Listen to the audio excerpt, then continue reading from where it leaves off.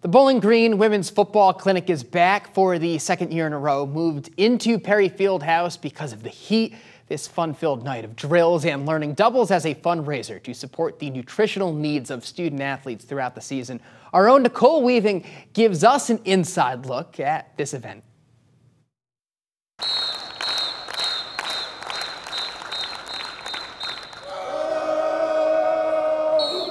They're all out here having fun. Like, we've got little groups. We've had groups of 3 come in. We've had groups of 5 come in. So it's a great, girls' night out. Like, it's fun for them while they're supporting a great cause and supporting our student athletes.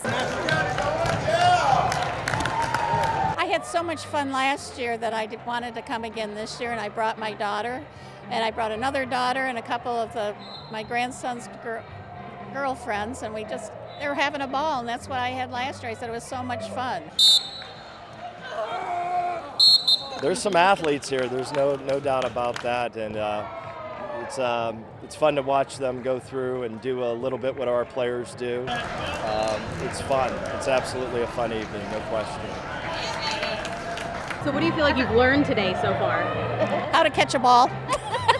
Last year I didn't do as well, but this year I've been catching them. I'm so proud of myself. 1, 2, 3, let's go. I just think it's a great opportunity for the community members to come out and interact with our players and our coaches one-on-one. They really don't have that opportunity any other time in the year. With the clinic focused on teaching women all about football, I thought I'd try my hand in a couple of these drills. So let's get stretched out and get going. So it's right, left, right. Okay. Oh, I killed the tee.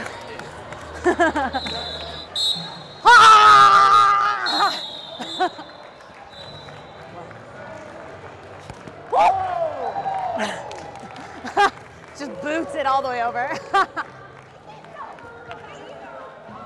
Woo! Little high. How do you want us to hold it, like in front of us?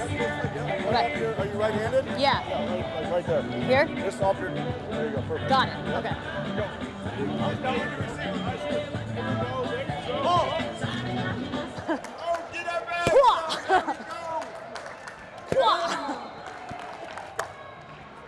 Wow. Oh, she's been watching.